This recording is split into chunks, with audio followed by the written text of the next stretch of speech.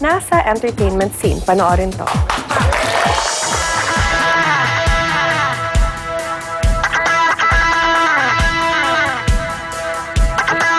Sa mundo ng showbiz, love teams do come and go. At ang magkakaibigan minsan ay nagkakatampuhan. But one thing's for sure, celebrity siblings are always there for each other.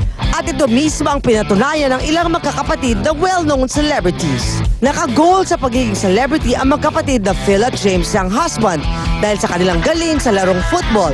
Mula noon, there's no stopping these two assholes from playing their favorite sport. It's great that we get to do what we love to do, and that's play football on TV, and we always want to be involved in anything to do promoting football. And we have the opportunity. It's a long-term deal, not short-term, so we have a plan of teaching the massa about football.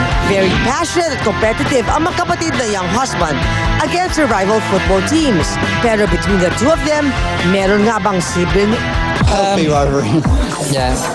Healthy.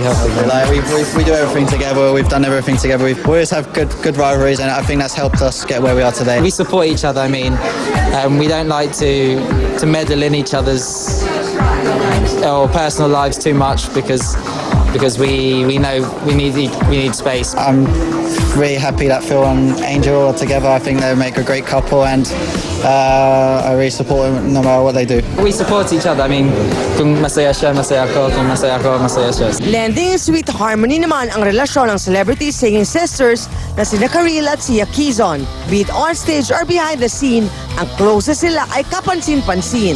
Well, we like traveling a lot. So, yun, minsan out of the country, madalas sa Pilipinas. Kung saan na kami nakarating. Kumakain kami.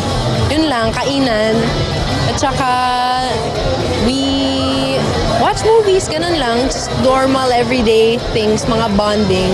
There was one time I actually hosted her mall show. Pero hindi ko naman masasabing host kasi parang barker, yung talagang nagbenta ako ng mga CD, kinulit ko yung mga tao. As a team, kahit pa paano, it works well.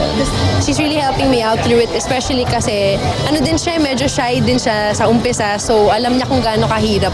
For me kasi, mahihain din ako. So, she's just helping me out and boost my confidence. At kahit na bihirang-bihira sila mag-usap about boys, Sia is all-out support to Sister Karil when it comes to her love life. He's a nice guy. At the end of the day, he's not just a good singer and a fun guy. He's a nice guy in his heart of hearts ba.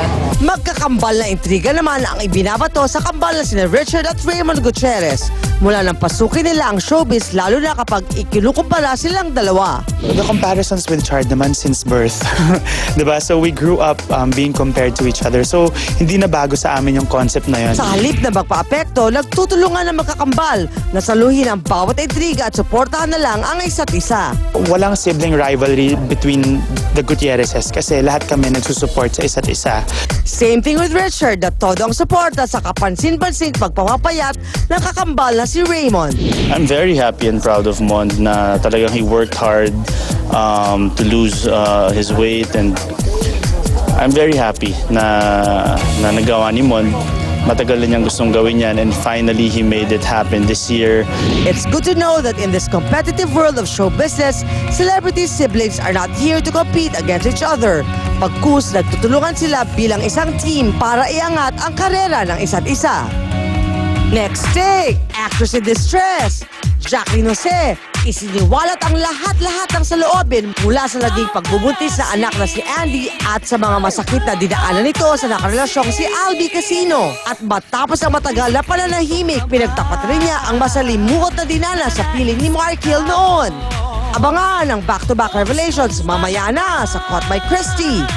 Dindi ni Dindi, Binibining Balik Pilipinas. After 10 years, former Binibining Pilipinas Universe turned actress Dindi Gallardo nagbalik bayan. Ano ang matinding ipinagtapat niya tungkol sa kanyang naging buhay sa Amerika at sa ugnayan nila ng dating karelasyong si Gabby Concepcion?